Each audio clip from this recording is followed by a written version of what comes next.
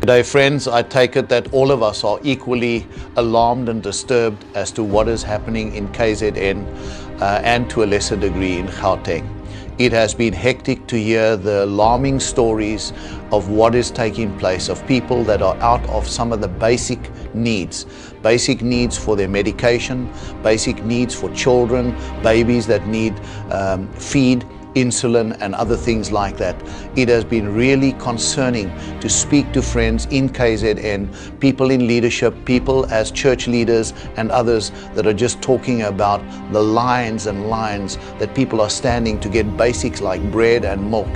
Friends, this is a time where we need to take hands, where we need to come together and see how we can support a part of our nation that is in such a serious, dramatic position.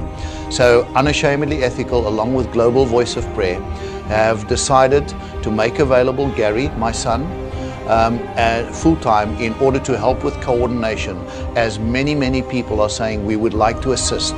I've had people this morning offering aeroplanes, offering pilots, offering materials to come along and to say, here we are, what can we do to assist? Our brothers and sisters, children, young people out there right now are suffering. Let us make a difference. Gary, tell us how we're going to do this.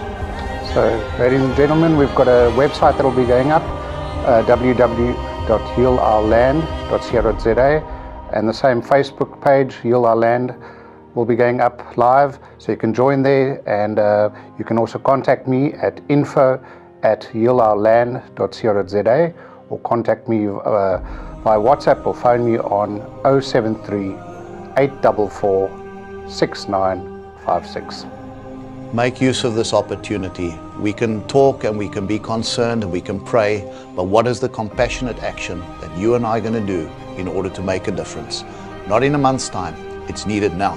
In the next few days, in the next 48 hours, in the next day or two, we need to get those basics to the people that need it soonest, immediately. Thank you, bless you, and goodbye.